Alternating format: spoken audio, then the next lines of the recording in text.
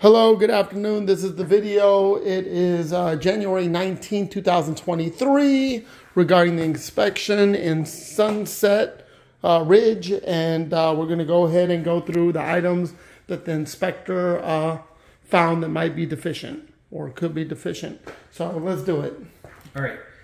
So this is the termite diagram. You've got a few conducive conditions: excessive moisture in the back left and back right corners, high soil over by the water treatment equipment, high soil at the front three columns, and heavy foliage at the left front of the garage.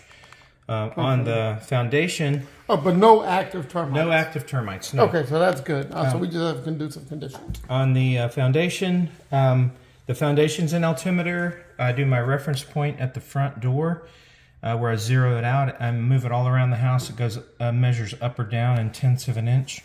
There's no areas of concern. You've got low areas here, negative 6/10, and then it goes up to -1, then up to 2, and up to 5. Those are within a span that's an acceptable range. So it's within tolerance level. It's exactly. So right now you would say that the foundation is performing as it should be performing. I would say it's performing as it should be performing, but it does have some settlement. And that's evidenced with some small cracks in the brick, which are fairly normal.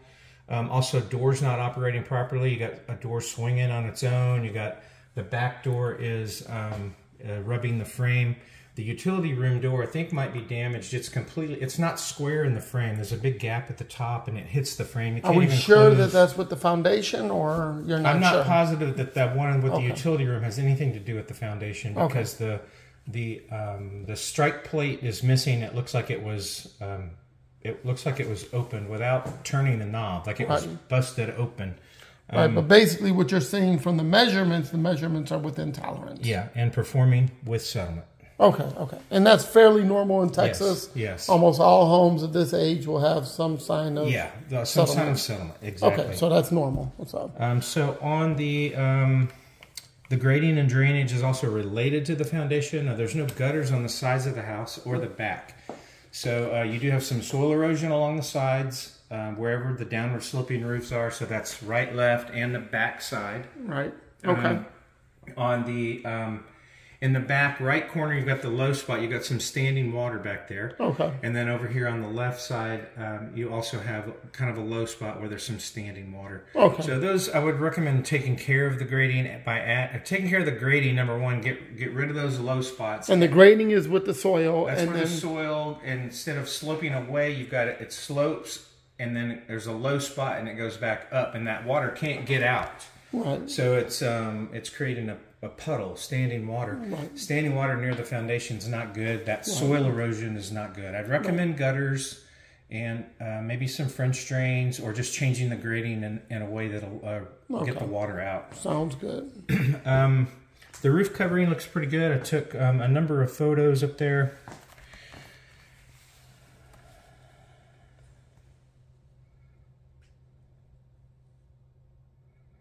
So you do have some granular loss. So you can see on the edge of the shingles and in the middle of the shingles, the granular material is just not there. This is kind of a wide shot of that same area. It happens in the middle. A lot of times it's along the edges. I think the roof is about 10 years old? It's probably 12 years old. It's probably the same. Yeah, I mean, the home was built in 2012. Yeah, I think it's probably original. So probably 11 years. Yeah, 10, I'm sorry. Yeah, the home was built in 2012, so we're in 2023, so we're going on 11 years.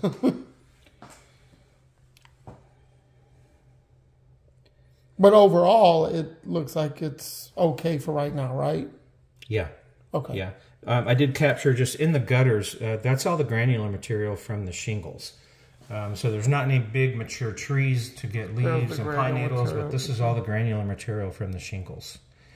A little split right here in the caulking at the hardy plank on that dormer. And then I just noticed up in here, so and we'll talk about rodent activity when I get to the attic, but right here you've got this area that's They've got the screen and expanding foam. That's to keep animals from getting out. Sometimes that can be squirrels. But I did notice on the exterior they have those rat bait stations. Right. And there are traps in the attic. So Okay. we'll talk about that when I get there. Okay. So I just kind of took some general photos. A lot of the roof is too steep to walk on. I've got some granular loss down the middle of the ridge right here. This is the leftmost dormer. This is the one this is the left dormer. And that's kind of in between. So right here you've got a shingle split. So at the center dormer and the rightmost dormer, you have this shingle. And that right could here. possibly allow water to get in. Exactly. And so I'd recommend repairs to that with some roofing cement, or if you have a roofer come, have them replace the shingle. Or I have a good roofer for shingles that. in That can area. take it, right. And this is the other shingle, and they look basically identical. And that's like basically at the start of the dormer. Yeah, right there. The dormer ridge, or I don't know, the steeple. Exactly, yeah. And then just looking down on this side, so these sides are really steep. I didn't want to walk down the ridge here. I wouldn't want you to walk. You can see how steep that is. But I did go down this valley, and I was able to Leave that for a professional roofer. There you go. Nail heads are exposed in that one area. Those just need to be covered with roofing cement. The glowing edge, I took a picture of that so you could kind of see all these edges are glowing. That's the fiberglass base layer of the shingle. Okay. This is the furnace vent. Just needs some paint at the flashing. You got some exposed nail head right there. Plumbing vent, exposed Basically, nail it just head. needs its routine maintenance after 10, 11 years. It needs maintenance. Like all roofs yeah. need. And I'd say all the plumbing vents need paint. Furnace vent needs paint. UV paint. Yeah. And this is kind of an all-purpose vent. You can see the flashing. The paint's worn off completely. So there's really not anything else remarkable. I did want to show you the, so this is the pop nail. So on the left dormer and the center dormer, you've got the left corner where that nail has popped. That's got the flashing raised up. You're going to have some raised flashing because this is step flashing right here. Right. And that's normal, but this flashing right here should be flush with the roof covering. Yeah, it's totally sitting up. Yeah, and you could get some wind-driven rain up inside there. So that's why that's important to be flush. So in the attic, you've got a good insulation thickness, about 12 to 14 inches of blown insulation. There's kind of a pathway through the attic where there is some low insulation here. So it's compacted. They've moved the insulation so they could find the rafters to step on as they walk through. And you can see right there, there's a rodent trap. So in those areas, you know, you can do a couple things there. You can redistribute, but if you have people coming up, they still need a place. They're going to have to move it to walk through the attic. If you go up there, if anybody else goes up there to do any work in the attic. Other than that, the structure looks good. Insulation thickness looks good. We'll just do a couple of these. So this is the ridge. The rafters all meet the ridge. There's no separations in that area. Support structure. You got your purlin supports along the sides. Those all look good. And then these things in the middle, those are ridge props. Those are attached at the top. And then I didn't point out over here, this is a rafter tie, and those are at regular intervals also throughout the attic. Here's kind of a picture where the insulation looks good. That's where it's like 12 to 14 inches thick. So all in all, looks pretty good. Just have the rodent activity up there. So did you actually see rodent activity, or you saw the traps? Well, I saw the traps and I saw the outside bait stations. I don't see droppings. The fact that I see the bait stations and the traps means there's rodent activity of some sort. Might indicate towards rodent activity. Yeah, I guess so. I mean, you think it might have been preventative maintenance? Maybe? Possibly. Right. So I don't think there's a way to really tell if there was for sure.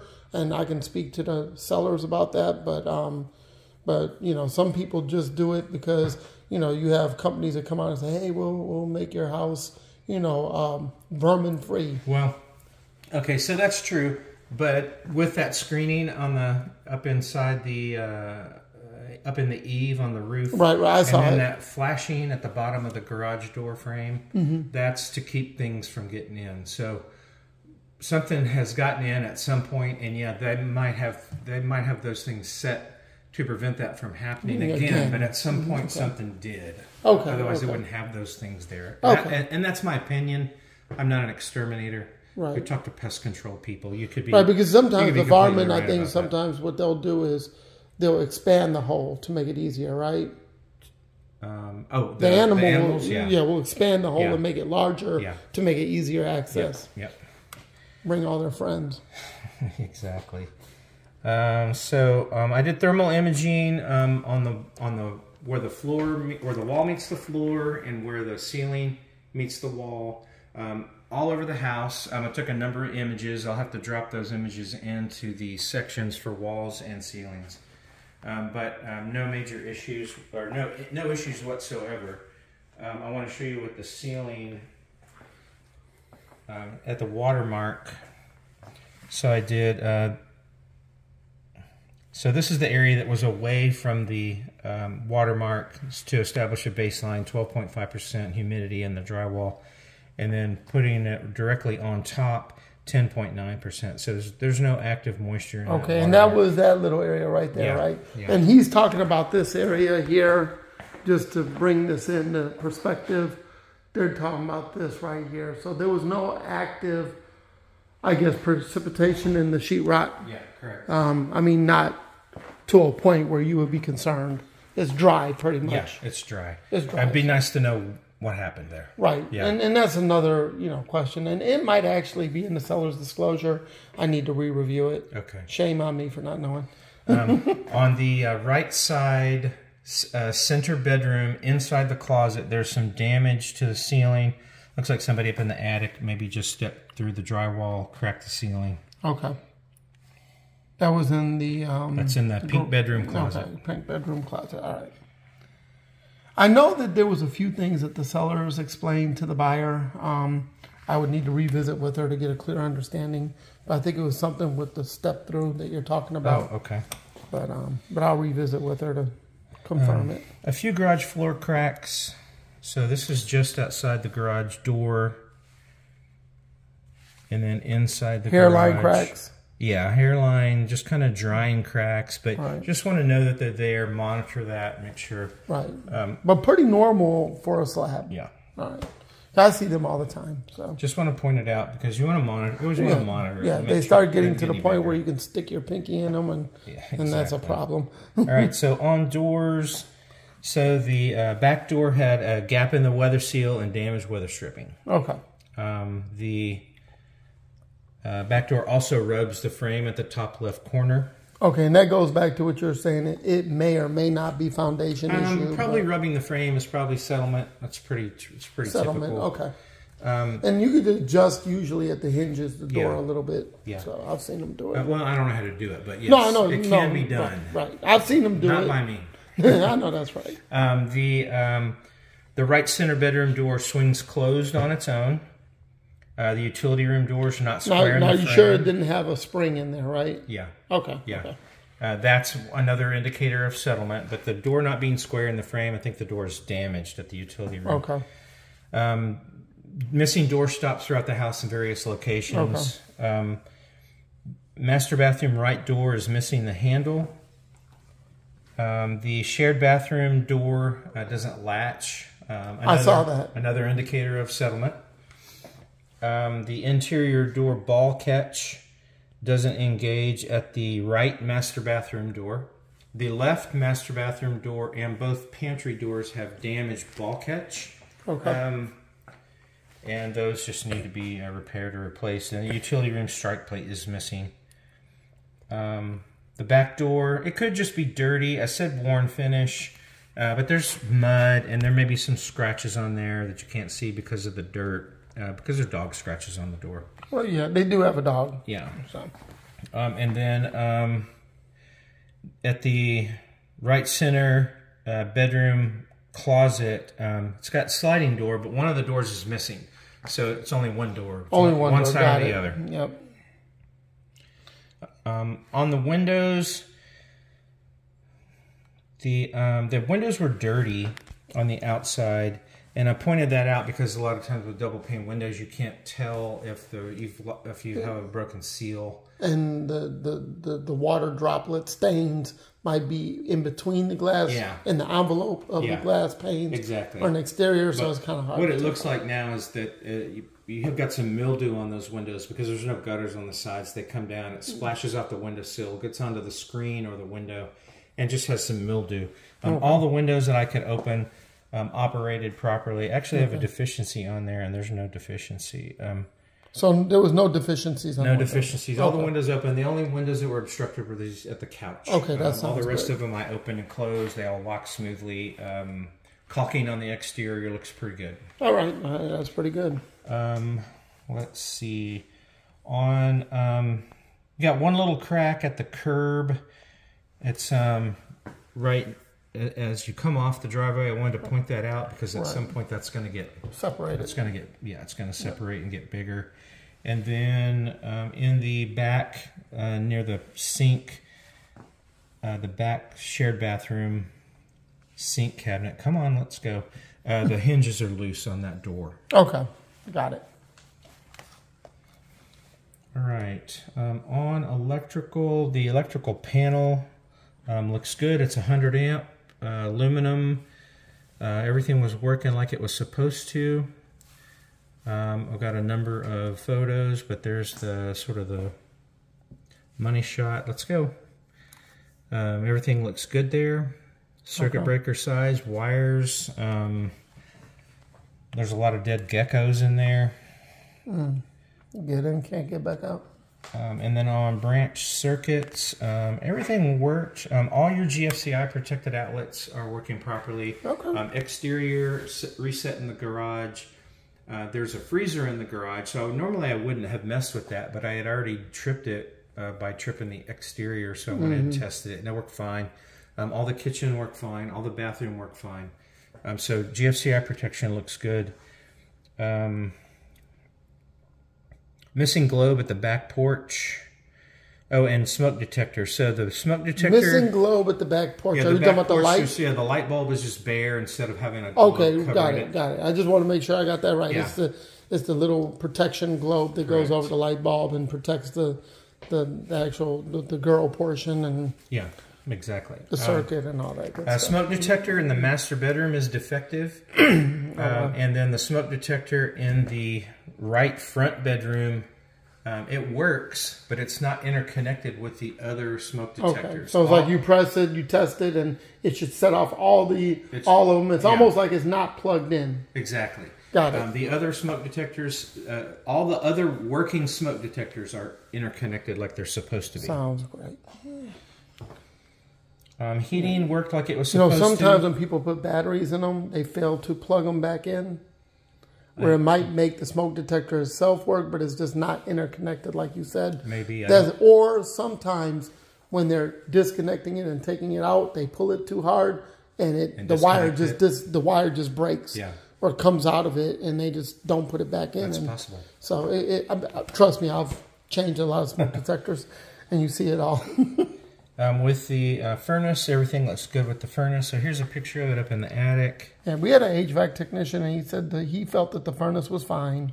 Yeah, everything's working fine. I looked for a minimum of 100 degrees at the register, and I had that at all registers. When I tested the cooling equipment, now it's it's above 60 degrees, which means it's safe for the equipment.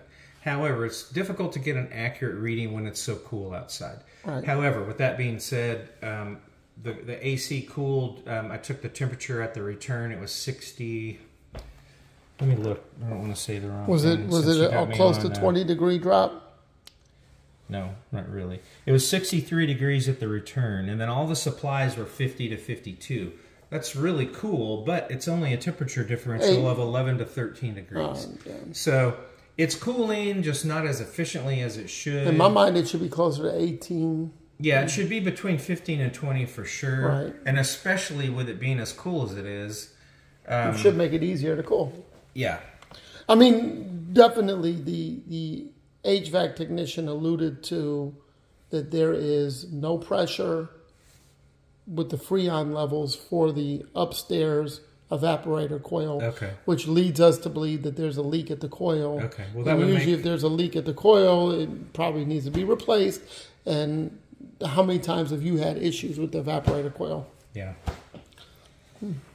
On the duct work, the ducts were fine. They're suspended from the rafters. They're not running along the floor. They're not laying on top of each other. The media filter is in place up there, but the media filter's dirty. Okay. Media filter needs to be changed out. Oh, I'm glad that you got. Okay, so is that 25 by what? I have a better picture. Oh, good. Under that's just showing the That way we can at least get the media filter. Here you go. There's your- Okay, yeah. So bottom line is we know the media filter is 20 by 25 by 4, and yes, definitely I agree needs to be replaced, and that might be part of the reason why the evaporator coil has been sucking too hard and That's a good point. causes other problems with friction over years. Let's see, plumbing. 70 psi is your water pressure. It looks like copper piping. The plumbing was performing. There's a few issues that fall under the plumbing category, but they're not necessarily plumbing. So like caulking is missing at the base of the toilet in the master bathroom. The caulking is deteriorated at the master bathtub and at the master shower. The shower head in the hall bathroom over here leaks where the water supply plugs into the shower head. Fairly common. So pretty easy stuff. On drains, there were no leaks in any of the drains. Okay. That's good. So no issues there. The water heater is a 2012. So we do want to report, we say it's older, but working as intended. If it's 10 to 12 years old, we just start saying, might want to start budgeting for a new one. It's working like it's supposed to. Prepare for deferred maintenance or possible replacement. Exactly. Gotcha. Usually I always say, and it's in the attic, correct? Yeah, Correct. yeah, it is in the attic. I usually always say when you have one in the attic, if you can get 15 to 20 years out of it, you may want, because last thing you want is for it to start leaking somehow. Yeah. And now it's going through the sheetrock and everything else, Yeah. and now you got a bigger problem. Yeah, that's definitely not what you want. It did have a drain pan? It was sitting in the It drain. had a drain pan. Okay, good. The drain pan and the temperature pressure release are plumbed to the right side of the house. Okay, good to know. The dishwasher worked like it was supposed to. The food disposer does not work at all. Okay. The range hood exhaust work like it's supposed to. Both the So the light- disposal is not working. Correct. It's got to be one of these switches because there's no switches underneath the sink here. And usually you get the switch underneath the sink when it's an island. So it should be probably it should be one of these. one of those these, is the dishwasher.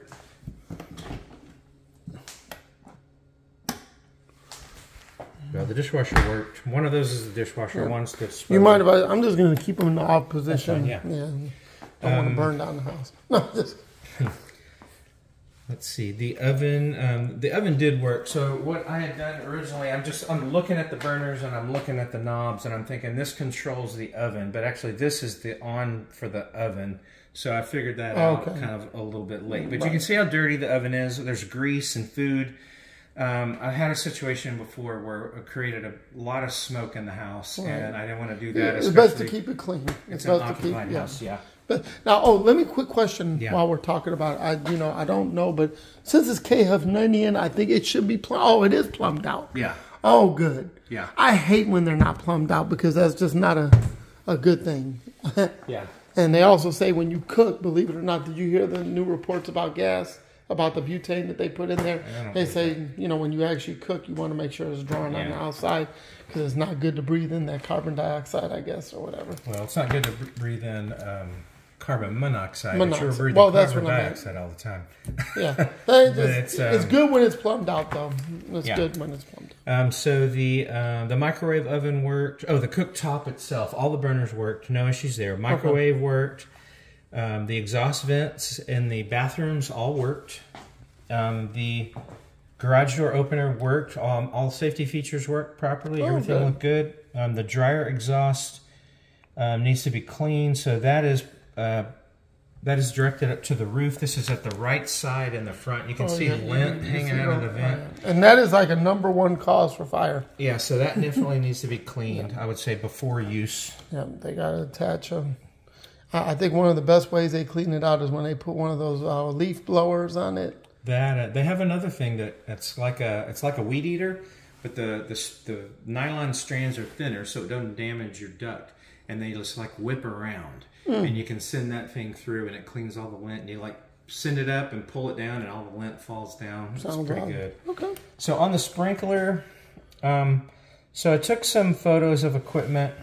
So this is the backflow preventer right here, and everything looks good here. It looks like this kind of insulation is wrapped around.